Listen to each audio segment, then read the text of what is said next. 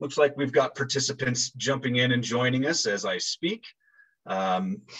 I just wanted to, first of all, say my name is Kellum Throgmorton. Thanks for coming to this webinar this afternoon. I believe you're really going to enjoy it. I was just speaking with Dr. Farina King, who's going to be our presenter, and she and Rebecca Hammond from Crow Canyon were sharing some reminiscences of the boarding school. We've got a lot of personal connections with this one in particular. So maybe some of you have connections to it as well, and you'll enjoy what we're about to listen to and learn. So the webinar is entitled Dził ya ołta, the school inside the mountain. Diné students remembering home at the Intermountain Indian Boarding School. First of all, I'd just like to mention that the Crow Canyon Archaeological Center acknowledges the Pueblo, acknowledges the Pueblo, Ute, Paiute, Diné, and Jicarilla Apache, people on whose traditional homelands this institution sits and upon which we work and reside, and many of them also work and reside here. Our mission-related work would not be possible without Indigenous people in the past, present, and future. We respectfully recognize and honor ancestral and descendant Indigenous communities for their contributions to all humankind. Crow Canyon is grateful to all Indigenous people and supports the preservation and protection of cultural traditions, ancestral connections, and sacred lands. And as I usually do, I like to point out that these land acknowledgements are useful and interesting to get us thinking, but they also are meant to push you to go and learn a little bit more about your own personal place within the part of the country you reside. What are the histories of settlers and Indigenous people in that particular part of the country? Crow Canyon, our mission is to empower present and future generations by making the human past accessible and relevant through archaeological research, experiential education, and American Indian knowledge. You can find out more about us on the internet if you go to crowcanyon.org, and our website has recently been updated. A lot of the same things are there, but you might find them in slightly different places. So it's definitely worth taking a look and checking us out.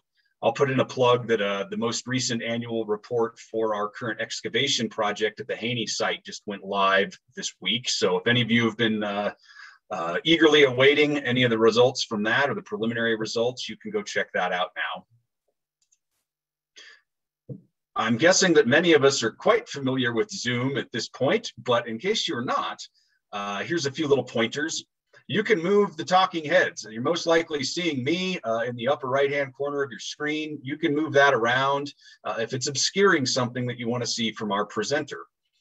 If you're going to ask any questions that are specific to the subject matter that Dr. King's presenting on, you can pop those into the Q&A section. You'll find that button either at the very top or the very bottom of your screen, depending on what your Zoom is like. If you're having difficulties with Zoom, you can also catch us live streaming on Facebook. And usually we record these and they will go up onto YouTube shortly after the presentation is ended. I think that we usually get those up either the evening of or the following day. If you do want to just use the chat function, that's often just to share conversations between participants. And you might also notice that we've got a closed captioning function at the bottom of the screen. I have noticed that the closed captioning often struggles with non-English words and jargon that might get used in archaeology and anthropology. So be forewarned, you might see things that aren't spelled quite the way you expect that they ought to be. I want to cue you into a couple of upcoming webinars. Of course, you can catch us here almost every Thursday afternoon at 4 p.m.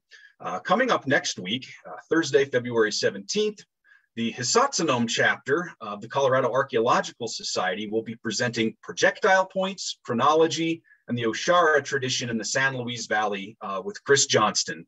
I believe Chris was the assistant state archaeologist for a while. I think he's with Paleocultural Research Group now.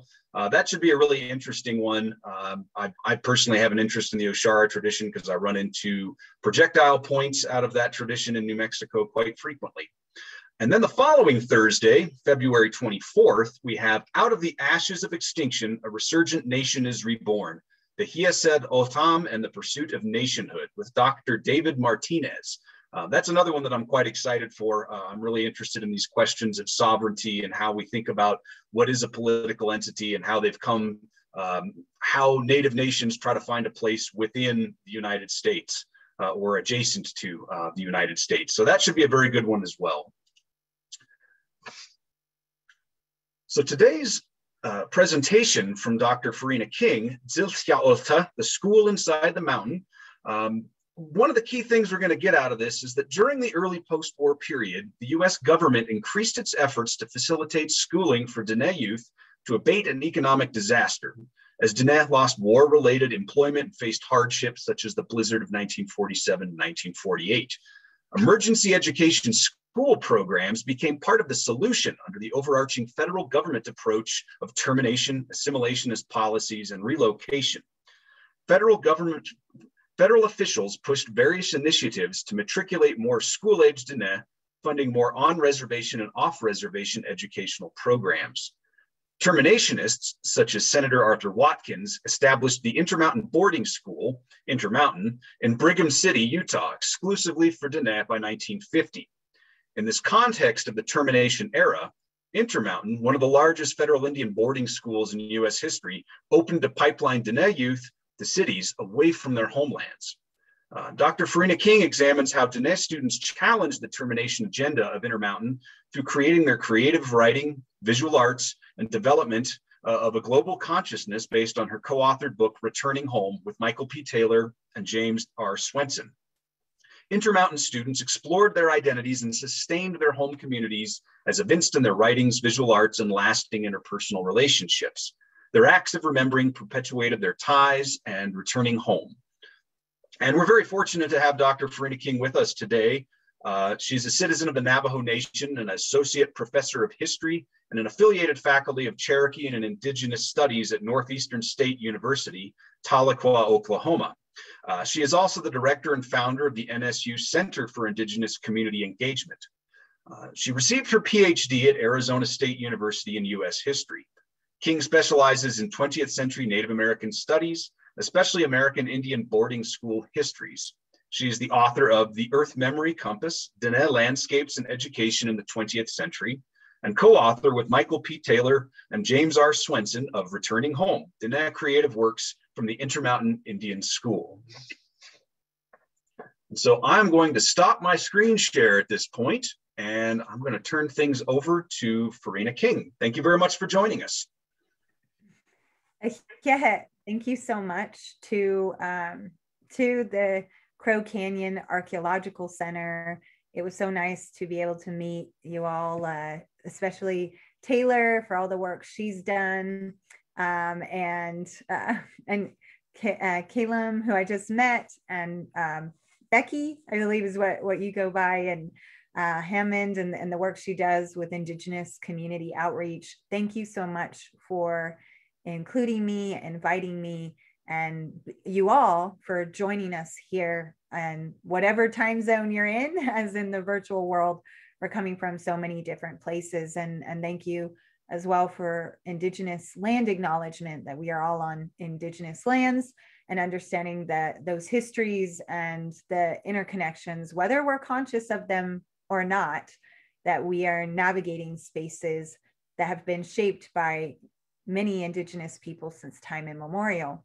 Right now, I am in Jalagi country of the Cherokee Nation and United Keetoowah Band of Cherokees. And I am very honored and grateful to be in this space. And before them were Osage and many different Indigenous peoples since time immemorial. I've shared my bio. A lot of people often, I don't include the Diné way of introducing someone, because I was grateful Calum was able to, pronounce Zif ya ołta and some of the words that we're getting introduced to. If you don't know Diné Bazad, and I'm learning Diné Bazad bihosha. So to relatives and kin out there, I'm also, I want to introduce myself in Diné way of our clans, Diné, She'e, Bilagana Nishle, do kia ani bashish chin, bilagana dasha che, do sinigini dasha nole, akot ego at sa nishle, Telekwa de Shachan, Northeastern State University de Nash Nish, Tonenez Dize Shadish. So I just shared my clans and my family, calling out to my relations there that I am of English American settler descent on my mother's through my mother, and born for the Towering House clan and Blackstreet Woods people clans of Diné, and a citizen of the Navajo Nation, as mentioned before. So because of that background, I am a boarding school survivor descendant. And I tell people that because it's really hit me harder than ever in these past several months, since we've heard in news and media about the unmarked mass graves of children, of boarding school youth, and in First Nations country of Canada, and in other parts of North America, including the United States. And a friend of mine, Marcia Small, has been using ground penetrating radar in the Chamawa Indian boarding school grounds, where even one of my uncles worked after serving as a World War II code talker, Albert Smith. So all these connections we have, these interconnections, and talking, to Becky earlier of her family ties to Intermountain and these schools, it shows, we're not far removed from these connections. And my father went to the Fort Wingate Indian boarding school in New Mexico, and also Rama dormitory.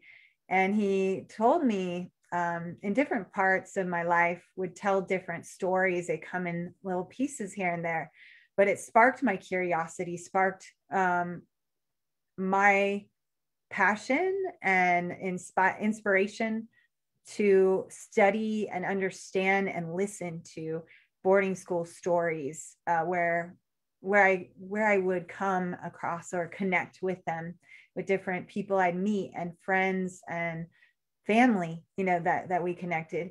And my father shared how he tried once to run away and with another little boy, and they ran into a storm and almost died, froze to death, if it was not for a rancher just happened to come by and find them and pick them up. So like I said before, it really hit me, making these connections that my father could have been an unmarked grave. And I would not be here with you today if he did not literally survive boarding school. So this is where I've come from, my positionality to these conversations and this learning journey. And my parents have lived in Monument Valley for some time recently, in Sabi in the sky.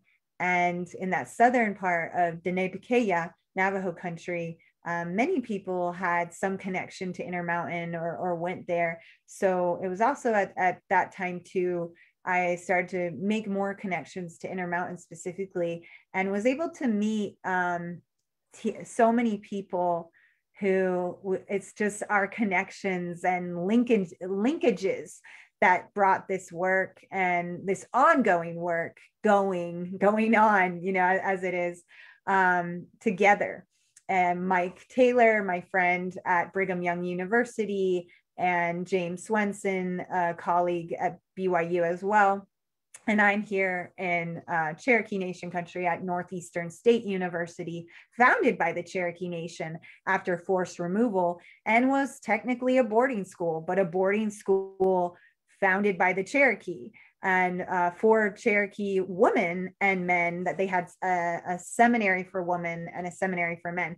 So boarding schools are very complicated. There's not one story of a boarding school, although we can see the layers and parallels and interconnections.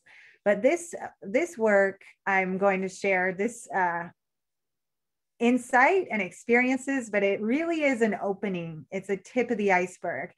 Just as I'm talking with more people who have family or relations, or meeting alumni from the last 10 years that Intermountain was open, It was open from about 1950 to 1984. And the first 20 years or so, it was Navajo only who went there. And then it became an intertribal boarding school in its last 10 years, 1974 to 1984. We focused heavily on the origins of the school and the early couple decades. And so there's still a lot of work in also hearing about the transition into becoming an intertribal school and the different experiences of Indigenous students there. So like I said, this is really an opening, but it was my work with my first book, The Earth Memory Compass, and oral histories, especially with Diné boarding school survivors, former students, that I continued this work of looking at Diné experiences at an off-reservation school in Brigham City. So the image you see to the side of me that I'm going to zoom in on is one of the murals that were saved from the grounds of the Intermountain Indian Boarding School. And I mean, this picture doesn't even do it justice. It is astounding, just so beautiful in person. It covers, walls. It was one of the murals, and there were several, not just one like this, but done by different artists, some from different tribal nations, especially into the later 10 years, but the first 20 years, Diné only, and a lot of Diné themes and landscapes in the images. And as I said, when Intermountain closed by 1984, the buildings mostly sat there and were falling apart into disarray, basically rotting, right? And just falling into, a mess. And eventually, the buildings were demolished, most of them. There's a few standing there to this day in Brigham City. And some might know about the eye on the side of the mountain in Brigham City that stands for Intermountain. And even just last fall, September, alumni gathered. I was able to go as well. And we had a panel of hearing voices and stories about Intermountain in Brigham City, where Utah State University has built a satellite campus on the grounds where the original boarding school Intermountain stood. Before that, it was a Bushnell military hospital that was transformed into the boarding school, and a really large campus with a pool, a cafeteria, all these different things. But a lot of these murals were actually lost, like destroyed. But there were some trespassers or different people who were interested who came onto the grounds, took photos before a lot of the murals and different parts of the buildings were bulldozed. One of those individuals we have been preserved for memory and sharing is Brad Peterson, who saved some and restored some murals that we featured in an exhibit. As Mike and James and I, before we wrote the book, we actually came together with the idea of an interdisciplinary project of creating a traveling exhibit that would primarily do just what the title of the book embodies: return home the creative works of students, Diné students primarily, that they did while away from home at Intermountain between the 1950s and 1984. And the traveling exhibit went to different communities that we were trying to be sure had ties to Diné and Native American populations and community, and connecting with the vibrant and active Intermountain alumni and their Navajo alumni. They have been meeting regularly, annually in the summer in Navajo Nation in wheat fields. And it was through this descendants and relations connections that we made that we were able to meet and work with Intermountain alumni who are pretty, they are organized, and they organize these reunions and gatherings regularly. There's also an active intertribal alumni, and that's the group that came together, including Navajo, but students from many tribal nations that came together in Brigham City last fall of 2021.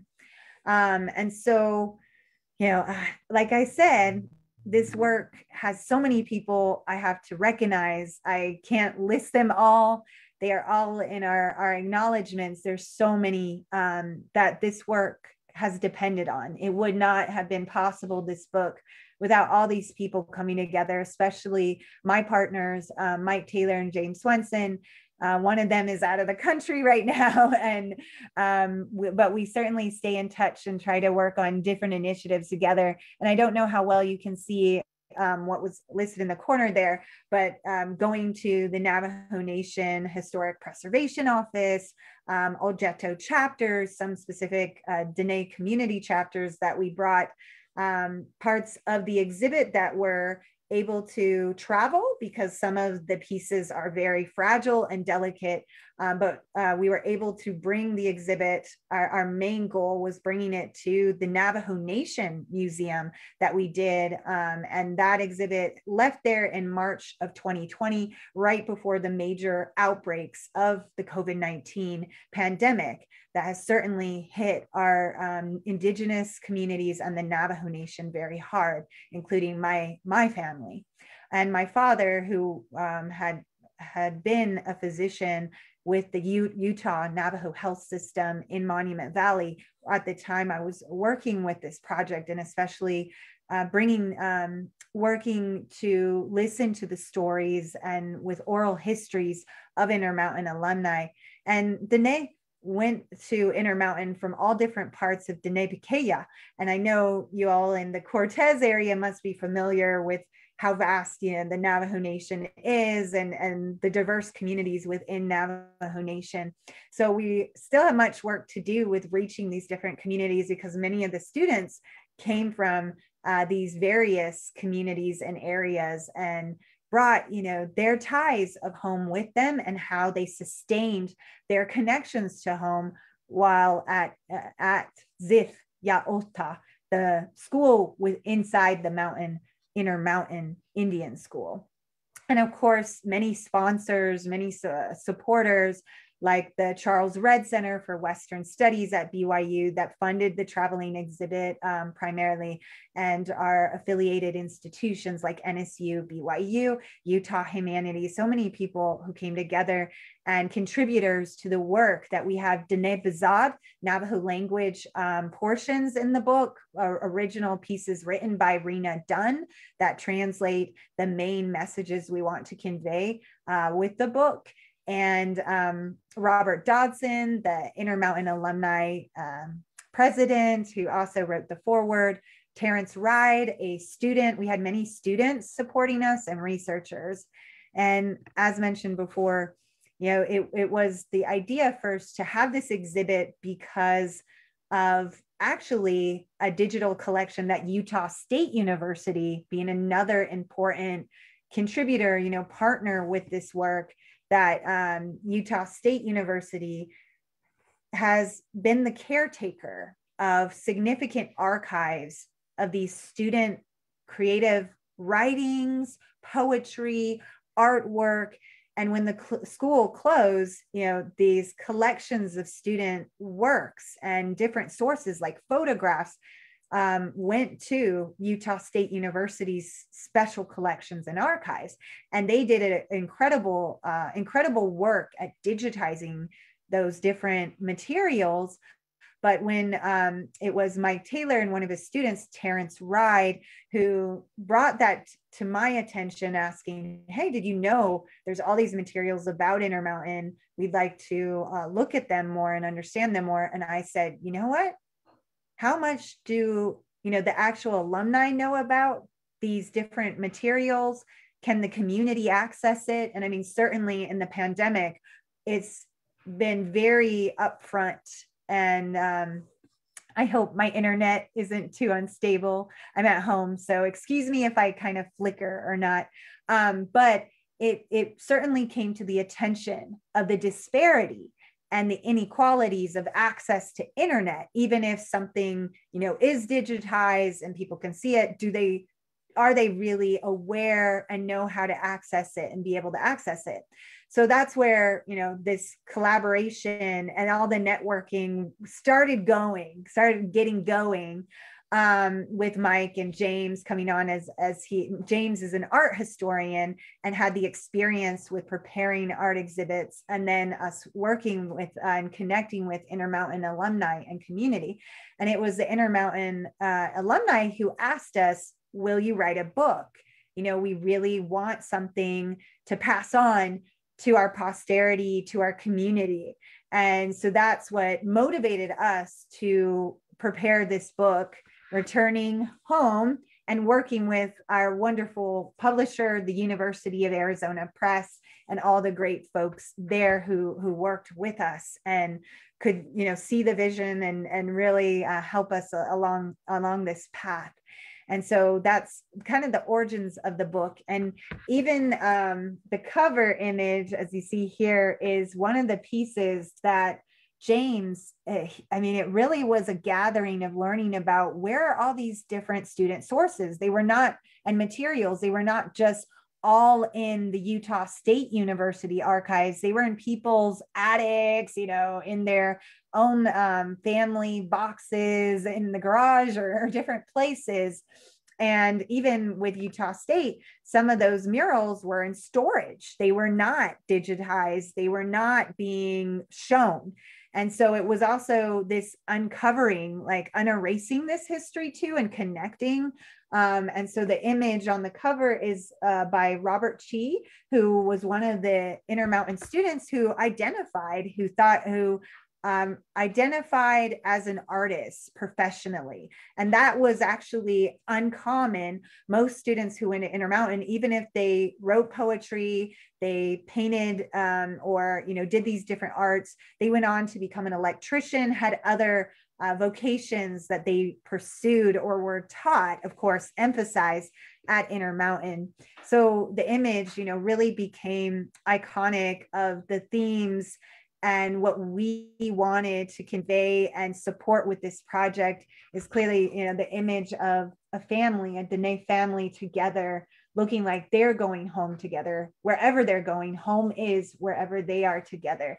And that students like Robert Chi were doing this kind of work at Intermountain when there's so much trauma, as I mentioned, you know, even in my own family and all these experiences that people, for some, are being introduced to, but among Diné and Native American families, you know, these are stories we carry, we've lived with, even if we're not fully aware of all the aspects of it.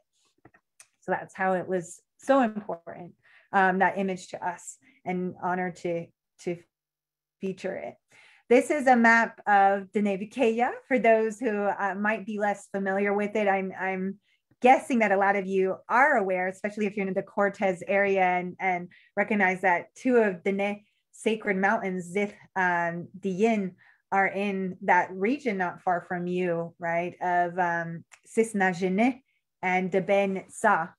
And this point of what I meant in my first book, The Earth Memory Compass, this is a Diné compass of the 4 directions from east, south, west, north, Ha'a'a, Shada'a, E'e'a, and Nahokos. And that each of the sacred mountains affiliated with them, that's home. That is home to Diné. And where all these students are coming from, that's what home is, and where family and our origins, you know, the origin stories and oral traditions are tied to give a sense to that. And then they're going all the way, you know, hundreds of miles being sent and on buses, especially, to go to Brigham City in northern Utah to this mega boarding school.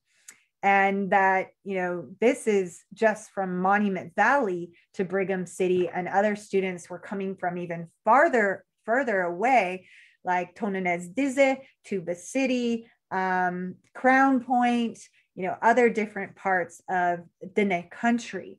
And so just to give you a sense of this was far, you know, the journey they had to take and being away from home, and why I called this book title, this talk title, Zif Ya Ota, is that's what Diné called Intermountain, the school inside the mountain. And one of the students, Ben Nez, that I talked to, told me about how when he heard that he was going to Dził ya ołta, he was imagining like a school literally inside a cave, it's inside this mountain, and was, kind of shaken by that, thinking, what are we going to? What should I expect? And it was like entering a whole different terrain and different landscape, and how, that shapes or affects a person's orientation. And I appreciate Caleb's succinct, very concise summary, an introduction to the different, the context and what I'm sharing in this presentation, that he mentioned the origins of Intermountain, right? That you see this image here is a newspaper clipping from 1947. Caleb referred to that economic crisis, but it was a crisis on so many levels of episode of dire straits and circumstances in Navajo Nation after World War II. And the call and pleas that are being recorded in that kind of newspaper article is Sam Akia, who was serving as, the title then was the chairman of the Navajo Tribal Council. He was Diné leader. He was calling for help because Diné families were starving. They were desperate. In the time of this horrible blizzard of 1947, families could not feed themselves, and they were risking the dangers of the blizzard to even come to his home in wagons or whatever they had, and begging him for food, work, to eat. And it was just really horrible, horrible conditions and different struggles that the people had. Why so? Well, World War II certainly transformed Diné and the world. But most Americans just think of the economic boom and prosperity in the United States at the time, when it was actually quite opposite for Navajo Nation, when there's a loss of the jobs that were offered in ammunition factories and these warfare industries. Veterans are returning home after, of course, the trauma of being in war, but then not having the opportunities of education and jobs in Diné Bikeya. And, my own uncles, my relatives were a part of that, facing those challenges and struggles. And as I mentioned before, why emergency education is schools were seen as a survival strategy, an outlet, a way to survive. And there was a change in the mentality of how Diné saw schools. But unfortunately, it also came at the time of, as we show in this image here, the time of these policies, that I'm highlighting here. Let me skip actually ahead and I'll come back to that one. Policies like HCR 108 in 1953 of termination to end Native American status as wards of the United States. That was the rhetoric, but termination was to disintegrate tribal nations and absorb them into the hegemonic United States. And Senator Arthur Watkins of Utah was a prominent terminationist. And Warren Metcalf's work looks at termination in Utah specifically, and how Watkins was a major part of that. And it was Watkins' idea to open Intermountain. And why so is, you have this collision, the convergence of Diné are saying we need something, just to survive. And it's after World War II when over 50% of Diné school-age children are not going to school. They don't have access to a school. And in the sense of these Eurocentric modeled school systems.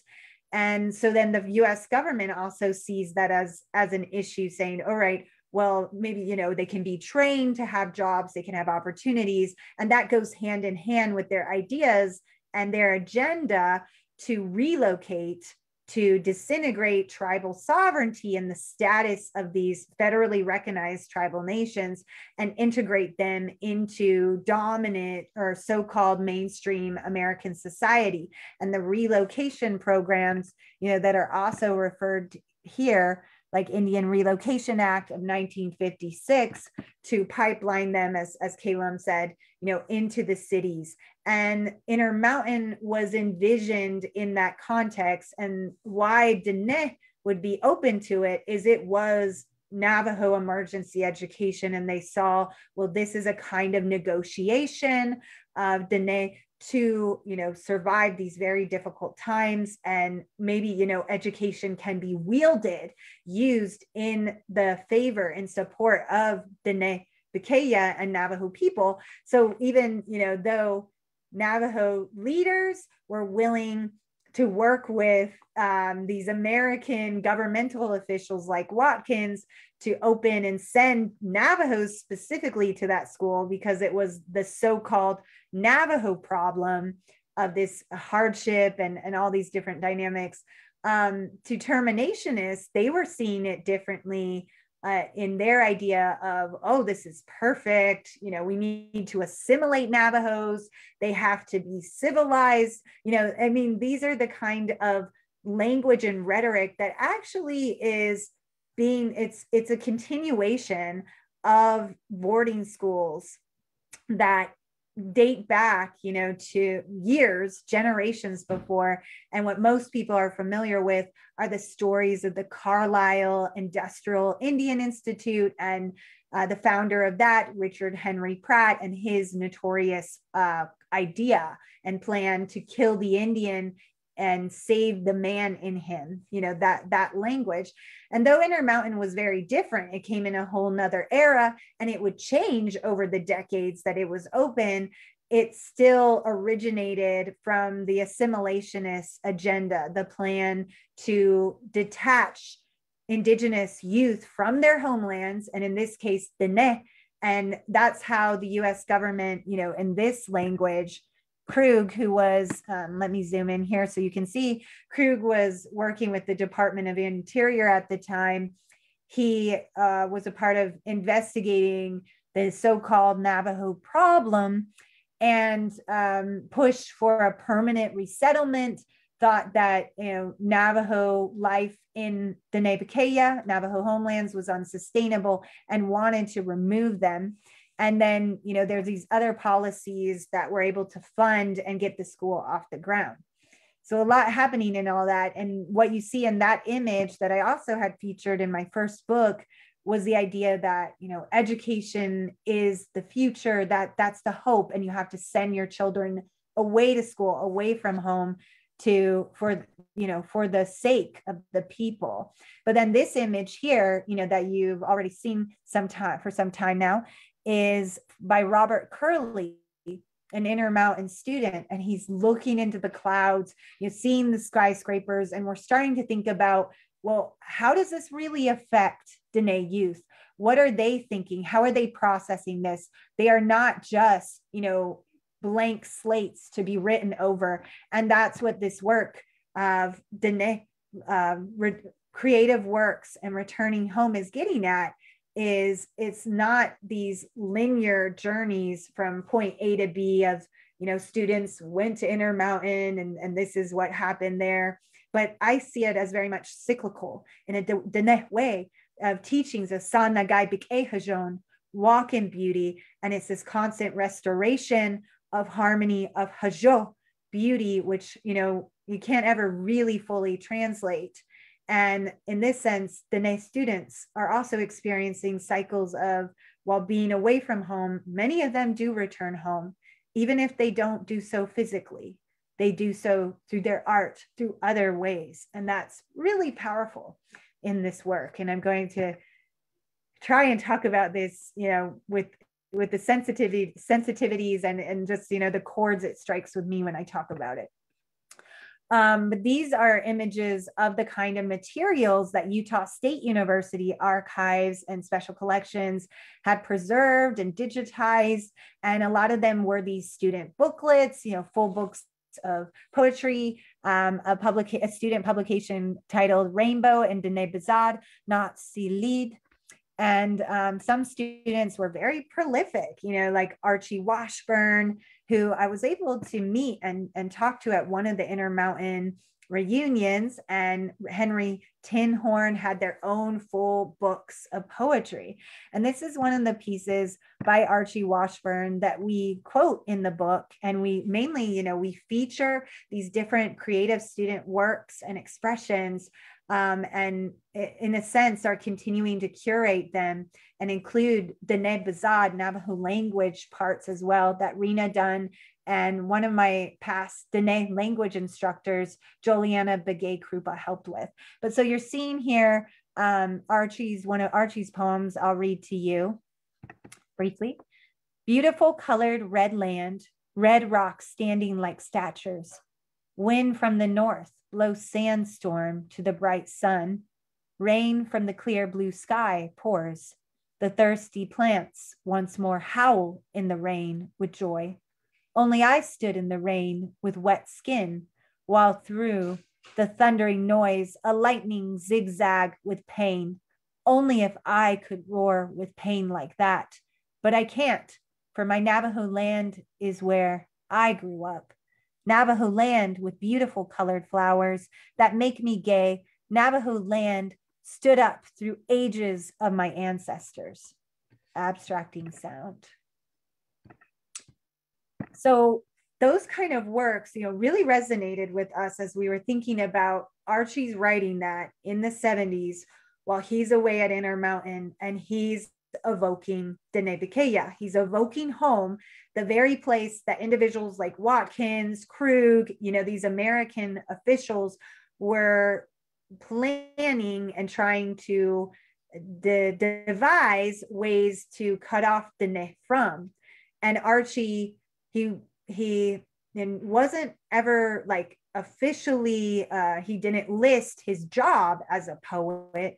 He went on to become an electrician, and he returned to Diné Bikeya, to his hometown, home area of Shiprock. And this is an image of him. And the thoughts, that really struck me was how he emphasized, one of these days, my people, my children will know that I am a poet, a writer.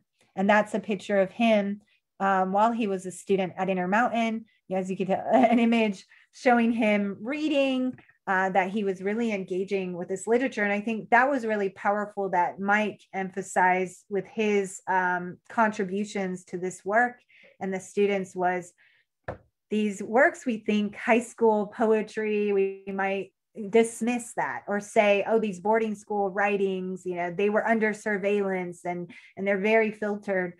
But these are works that also stand on their own, are remarkable. And the students participated in national competitions that involved other very noteworthy Indigenous authors, and they are contributing to Indigenous literature as well as to sustaining and enriching their own cultures and people of Diné Bikeya. So it's very powerful, in these types of connections that are happening here. Some of the poems that also stood out to me that are featured in the book are even just short expressions of what students are experiencing, that they are being critical or, calling out in the struggles and challenges that they're facing at the boarding school. One student here, Susan Josiah, wrote, sitting in the hot day and night, hoping that the family would come back for a visit, just only for a week or two, so I could hear the children playing, the smelling of the fried bread, hearing the bell of the bill goat, kids, lambs playing about the rocks. It's lonely, it's all alone in the hot and cold days. And then one here by Anita Thomas, past months being in cold climate and seeing snow every day makes me wonder a lot about my family. I wonder who brings water back from a mile for them. And, these were really striking to me because it shows while they're away, you know, they're thinking about what they're seeing, that they are in Intermountain with this snowy, you know, the mountains. And the image there is from a friend of mine, Jared Temez, who's in northern Utah, you know, those kind of ranges up on in that part. And the students are facing that cold, and yet, you know, thinking and worrying about home, and worrying, you know, that they are being missed and how they could be contributing to home and the family. Watching time, I want to be sure, you know, there's time for some questions and comment, especially acknowledging Intermountain family that are with us today, or those who went there themselves. I will unfortunately have to be quick going through these next slides and wrap up, so we have time to hear your thoughts and questions you have for me. But as I mentioned before, another prolific student poet was Henry Tinhorn, and the pieces that he had were certainly very critical and insightful, analytical, in such a way that Mike wrote an article about him. We had interviewed a former teacher, Alexa Aho West, who was actually Henry Tinhorn's teacher. And she admitted that she was worried. I know in talking to former teachers, one of the teachers had said she was worried he was cheating because she just couldn't believe how you know, intricate the language was and everything. And the teachers were trying to petition, you know, to support the writing programs at Intermountain. And one of the administrators said a very dismissive statement of Indians can't write sonnets. And Henry Tinhorn, you know, he just completely debunked that. And Mike has an article about that that is just a wonderful piece.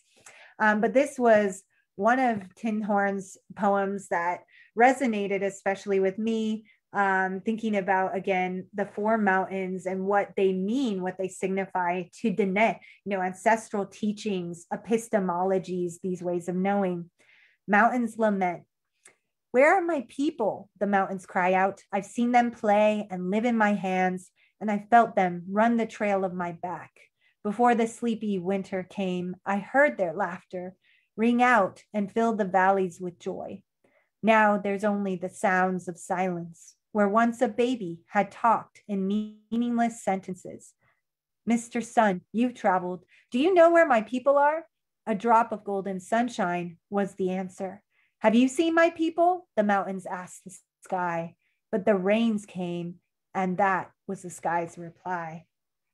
And that for me, you know, was thinking about how my uncle would say, Albert would say, the church, the mountain is my church, and all, you know, the powerful meanings of mountains, that listening and reading and envisioning Tinhorn's words here, the mountain is crying out for her children, that they are missing, they are gone.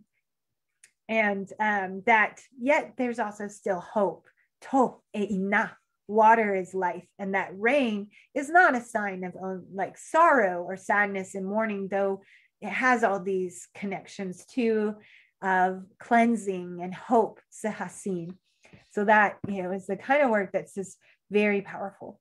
And talking, you know, back about the arts, unfortunately, we won't have as much time to delve into all these pieces, but certainly looking at them, just looking at them of what are the students, you know, in these different mediums of lino cuts, the paintings, whether it's acrylic, watercolor, what are they depicting?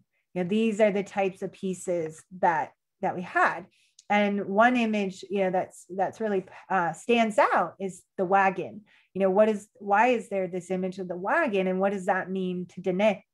Rena Dixon was another student I was able to talk to, and this was a painting she did after her time at Intermountain. But when I was talking to her about her experiences and memories, I realized a very strong connection. That word keeps coming up. Is she shared how her mother passed away when she was young, and her fond memories are riding in the wagon with her family to the trading post for different things, you know, And then she remembered as well when after her mother passed away, she went, her family signed her up to go to Intermountain, and they would drop her off in the wagon, and she would watch them driving away, as in this image. And she expressed, the kind of loneliness and yearning that she had. Yet she went on, to do really well in her classes. She even mentioned that she took classes with Alan Hauser, the famous Chiricahua Apache artist who actually was key to starting the arts program at Intermountain. And she expressed gratitude for how he encouraged them in expressing their Native American identity through their arts and work, which just gets at that resiliency and these kind of everyday acts of resurgence, that scholars like Jeff Corntassel have talked about.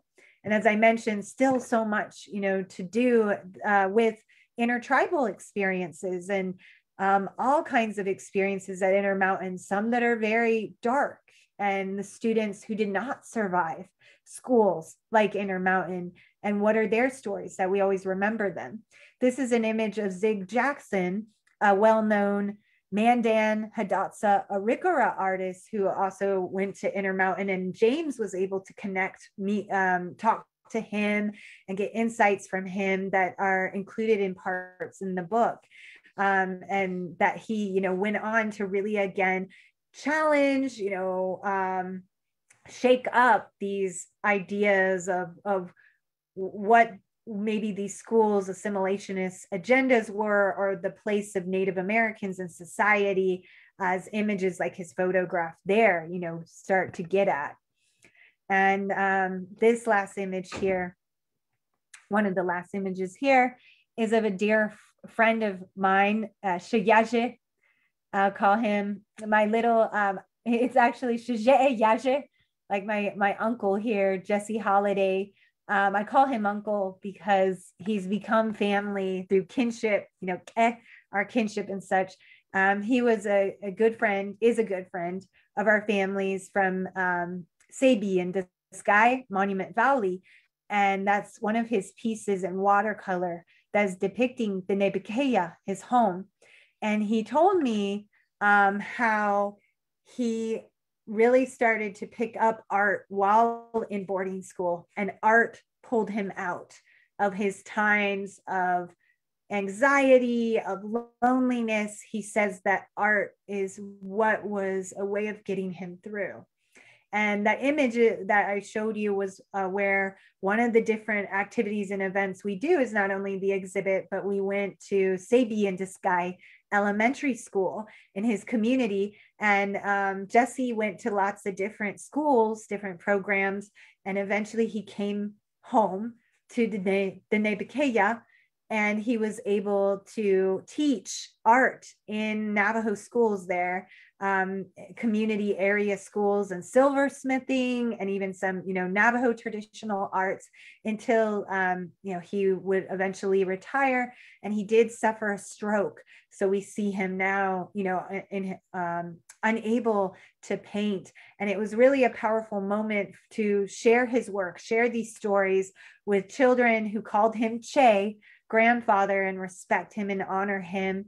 And seeing him, really brought to tears of how grateful he is, where he said, I didn't think I was doing anything, but through his work, it is this sustaining, it is the perpetuation of Diné culture and people, and recognizing the students who do that. And these people who have become so very dear to me, who are in my heart always, in my mind, and carrying their stories and memories that I share with you. Thank you for listening. And I really look forward to more conversation about this. There's much work, much to do in not only recognizing these boarding school stories, but now what do we do? What do we teach our children? Who has control over education, over the curriculum, and what our children and families go through, and how important it is, even to this day, Navajo Nation and many indigenous nations are struggling and facing challenges over self-determination and indigenous educational sovereignty. So, and even the Intermountain alumni, you know, as I mentioned, when they gathered together in Brigham City, they had to save up, they had to fundraise, they had to really, you know, face hoops to be able to gather and have those moments of healing. So I hope that you all also stay in touch and support in the best ways our communities. Thank you. Thank you very much, Farina. That was very informative, very touching, and really began to reveal aspects of boarding school life that I'm not sure were necessarily common knowledge to a lot of us who aren't intimately familiar with that world. We do have a few questions that are rolling in at the moment. I might start with a couple of, well, maybe they're deceptively simple, but just asking, our students, were they writing entirely in English? Was that part of the way the curriculum was structured, that they're not really able to write in their own language? Mm-hmm. Great question. And, you know, that's actually a first. I've presented and talked to people about this. Most of it was in English. So, I mean, this is a part of as well, you know, how much translation language, and one of the most horrific impacts of boarding schools, whether, you know, some students are even nostalgic of their time there. They see it as very foundational to who they are, while others, you know, are certainly condemning of it and decrying, you know, what happened at the boarding school and the kind of abuses and dark episodes that happened there, darkness of that experience. And I think a very horrific impact, as I was mentioning, is on language, that an underlying message, even though students could, you know, especially when it was Diné only for the first couple of decades, they spoke in Navajo to each other. They had, you know, Navajo classmates and could continue to perpetuate the language in that way. And there was not that same kind of pressure stories we hear in the earlier boarding schools of soap in the mouth if they hear them speak the Navajo language or another, you know, an indigenous language, or the kind of very harsh corporal punishment for that, you know, that you don't have as prevalent those kind of stories. I'm not saying that was not possible, because you also have a horrible underlying message of English is a priority language. The false idea that Diné Bazad would hold them back. And so even when I meet, you know, two Diné parents who went to boarding school, they're not teaching their children the Navajo language. And it's really an uphill battle and struggle to continue Navajo language. So, you know, the students mostly were writing in English. That's what they were practicing in. But there are cases where they mix in some Diné Bazad words, and certainly Diné concepts like hajo, that they might call happiness. And what's also very powerful, you know, I love saying that, and I haven't brought this up as much before in conversations about this, and even in the book itself, I think there's more to look into for sure, is that oral tradition. Students, a number of the students, these creative writings they're writing are oral histories. They're writing histories that they heard from their families. Stories like Henry Tinhorn shared one of, I think, a grandmother. I would have to, you know, I'm just trying to recall here. I know I'm on record and everything, so please excuse me if off the bat I can't remember exact details, but the book has it. He's sharing a story of an ancestor's survival and the kind of violence she survived when there were the enslavers, individuals coming and killing, massacring Diné people. And this is even after the forced removal to Awelte, the long walk that Diné suffered. and that there's still cycles of violence happening in the area. And he shares a family history, and that was, shared in English, but it is an important, history that is in writing from the student, and these kind of connections.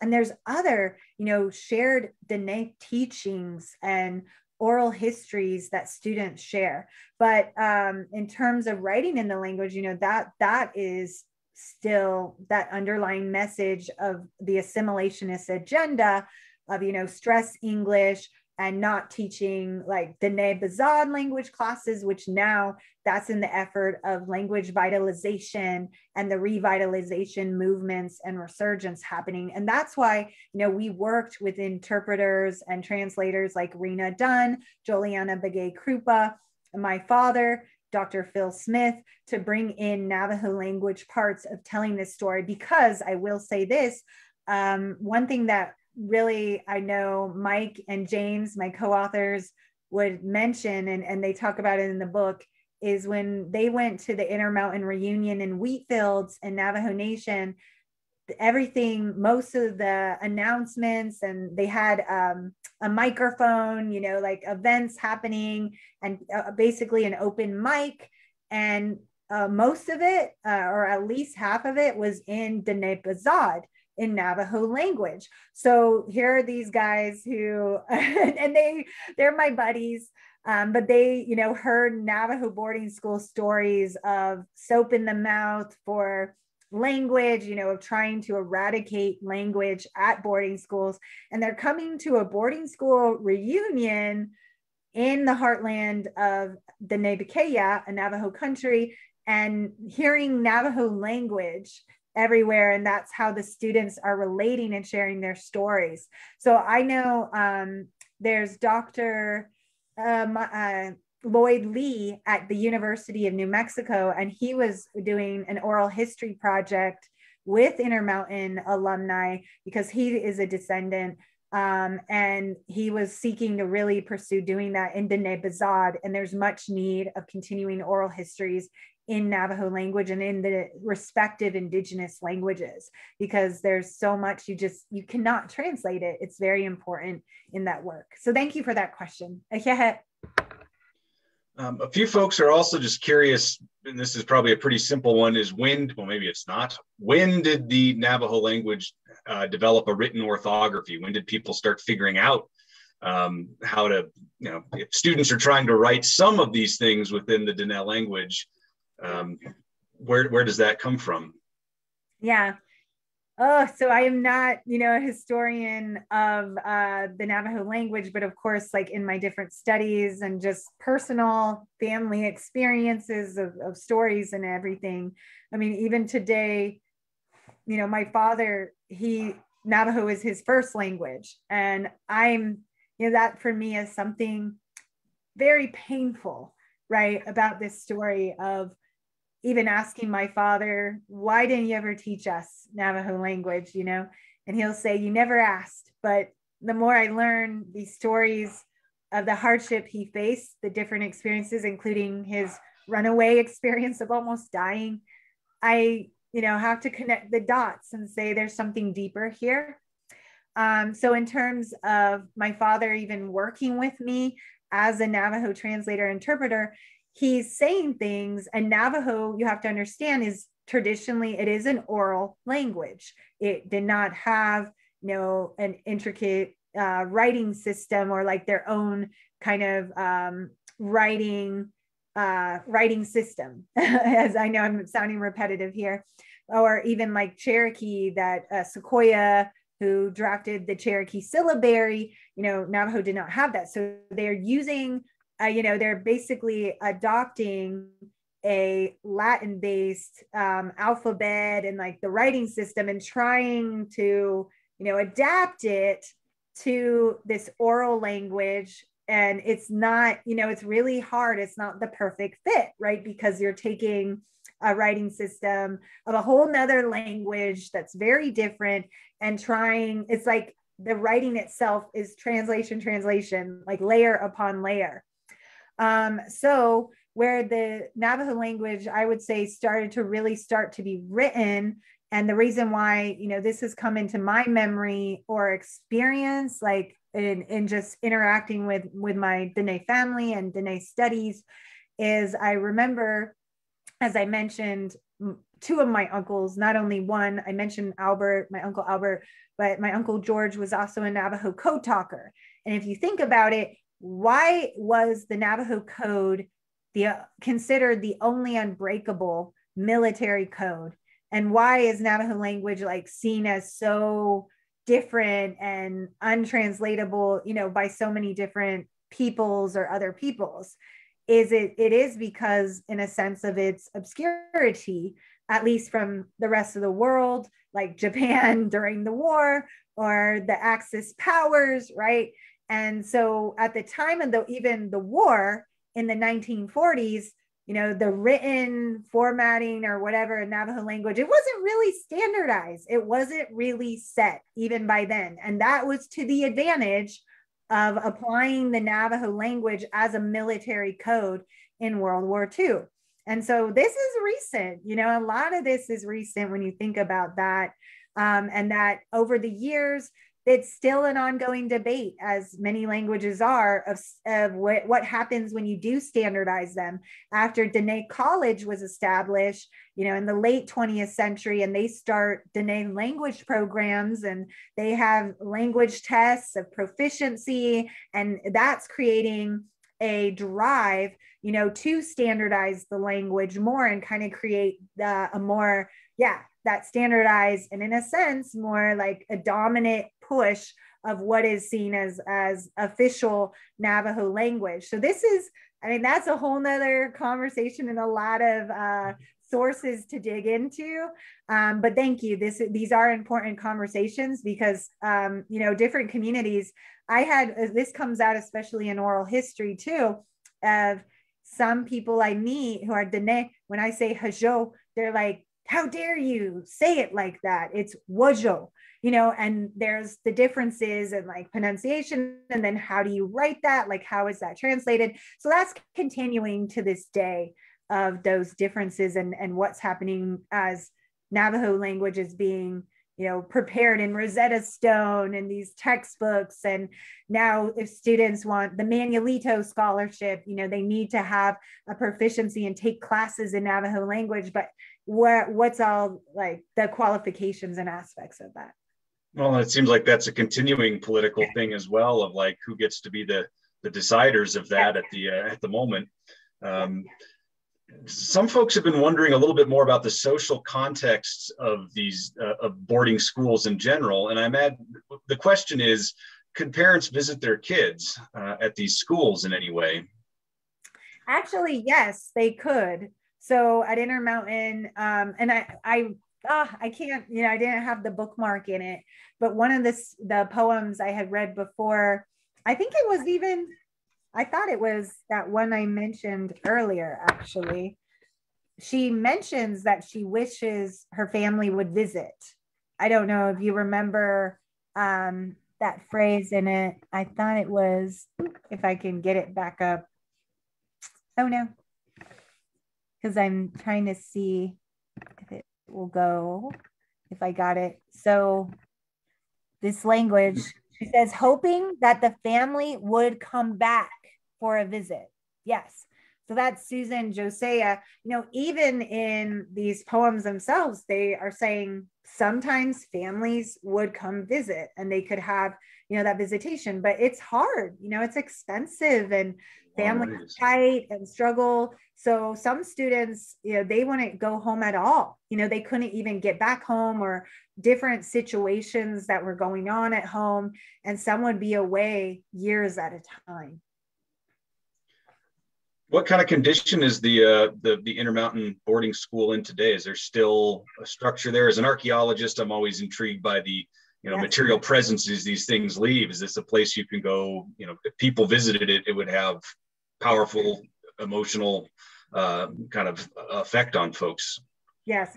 So thanks to Utah State again, they created an outdoor walking exhibit tour where you can, and it has QR codes and some different plaques. And that actually was done recently in the last couple of years. And it's a nice paved walk, and you can walk along, and they feature, you know, aspects of their digital collection. So I do say, you know, visitors can go by and they can go along that walking tour. And if you have your smartphone, you know, or device, it can use those QR codes to link to more virtual exhibits. So yes, you know, most of the buildings were bulldozed, and sadly there were some more precious murals, you know, that were destroyed in that. Unfortunately, you know, some photos were taken. I do know there is a photographer, an artist, writer who's working on a book. Like, there's different projects in the works where she is addressing more of that kind of approach in terms of material, you know, in a sense, an archaeological dynamic, because she's looking at how the land has changed over time.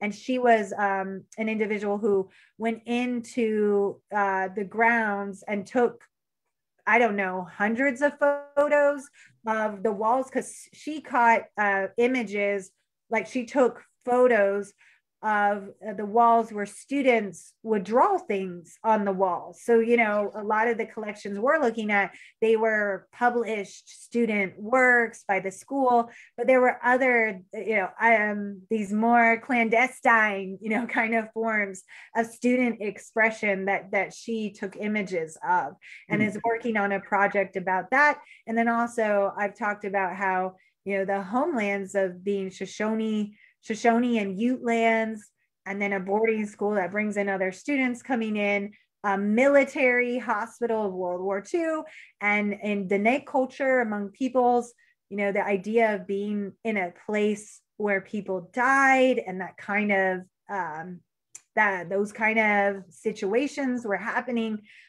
I think most of the students weren't even aware of that background or what that would have caused, you know, with those kind of dynamics. So certainly a lot, you know, to look in the place. There are a few original buildings still standing, and one is a very small one that this is an important, thank you, an important point to bring up, because I've been talking to different committees, and I'm hopeful and just going to try and encourage, you know, there's that need of petitioning and the voice of caring, you know, but there is a building, and there's hopes of creating a kind of community center out of it, a space that has a more regular exhibit dedicated to Intermountain, that I'm hopeful for can move forward.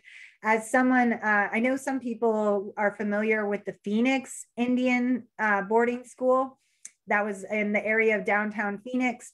They had a project that is comparable, of community coming together. The Phoenix Indian Center, Native American Connections was another organization, and they came together to renovate a building that used to be the band building, and renovated it into the Phoenix Indian School Visitor Center. That is a community center, has an exhibit space for the Phoenix Indian School that was open, you know, practically a century, like almost 100 years or so. And then they have, you know, Indigenous food sovereignty classes, like activities there, speakers come in. It has a conference room for support for tribal leaders that might be in the area. So I'm really hopeful, especially with the Northwestern Band of Shoshone are based in Brigham City. Hopefully there can be some connections there.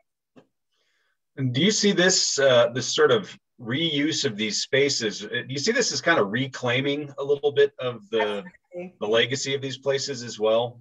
Yes, absolutely, I do. That's what they are. I mean, that was what the project with the Phoenix Indian School was called. It was called, well, the Phoenix Indian School Legacy Project. And in that sense, it's this act of reclaiming the legacy of the Phoenix Indian School, for better or worse. It was our, you know, this is boarding school as a metaphor, as Brenda Child, an Anishinaabe scholar, calls it. When you come from this boarding school family, or what boarding school means to Indigenous peoples and communities who were heavily affected by them. It's like, it's a part of our family history. It's a part of who we are. And that's why it's so delicate and very difficult, because, you know, even talking to my own dad, you know, he doesn't want to be remembered only as a victim. So it's really hard for him and painful, of course, you know, to talk about some of these dark and complex aspects of his experiences in boarding school.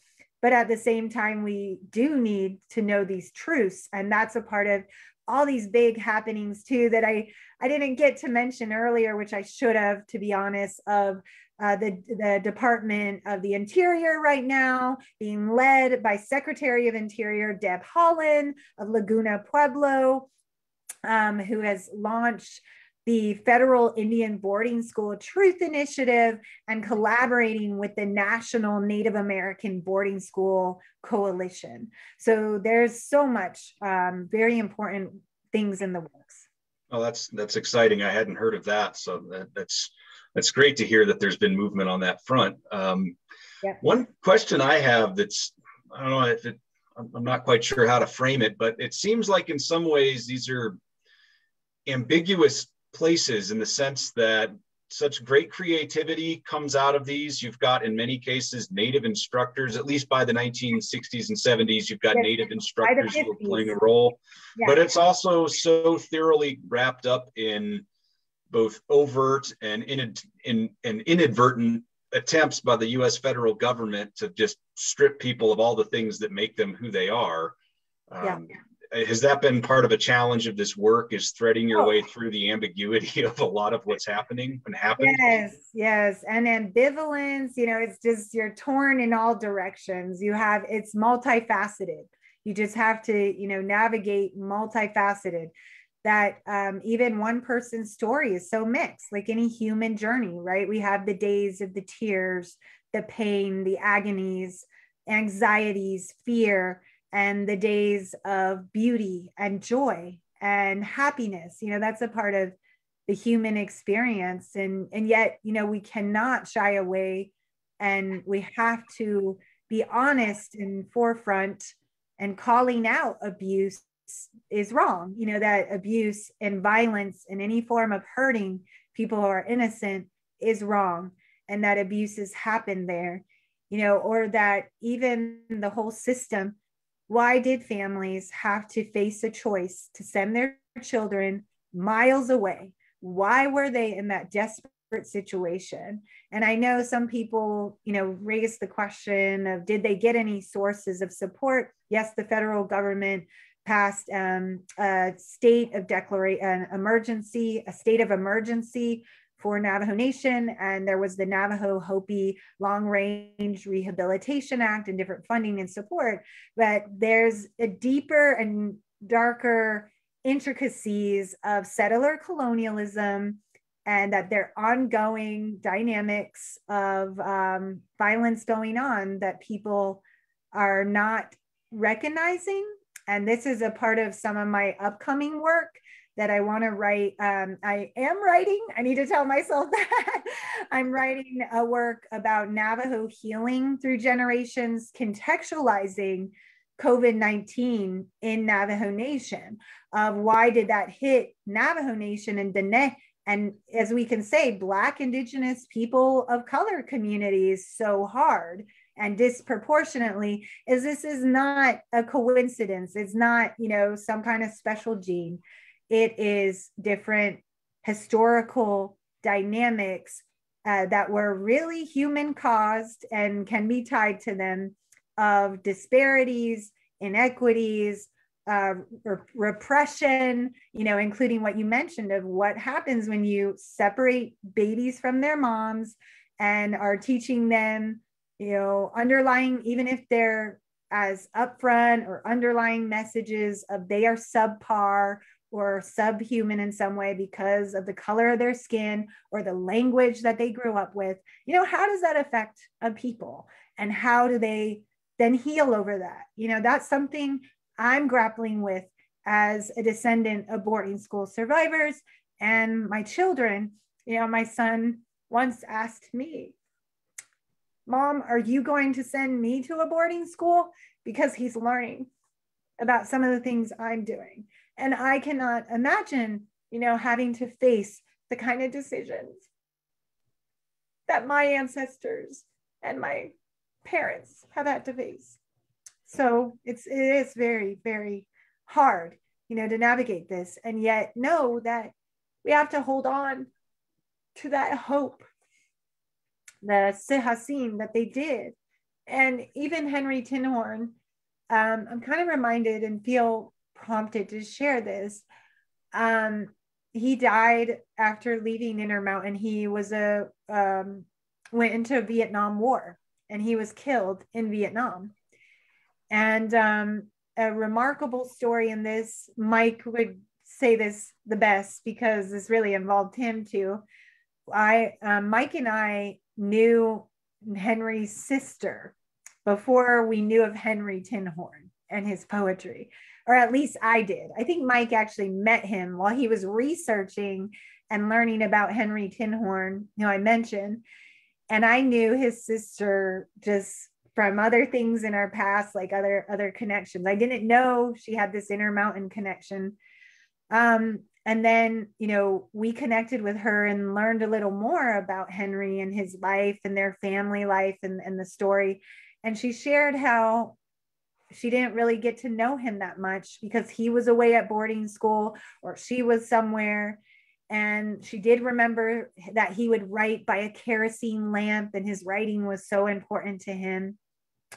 And so then when we shared with her this project that we're working on and shared with her the poetry of her brother, that was really a powerful moment. And also I was able to share the poetry of Henry with his brother at one of the traveling exhibit presentations. And his brother said, he's coming home through his poetry. Like he's coming home through these writings. And that, to hear his sister and her children, they read his poems and poetry. It's like that reconnection for them too, and family.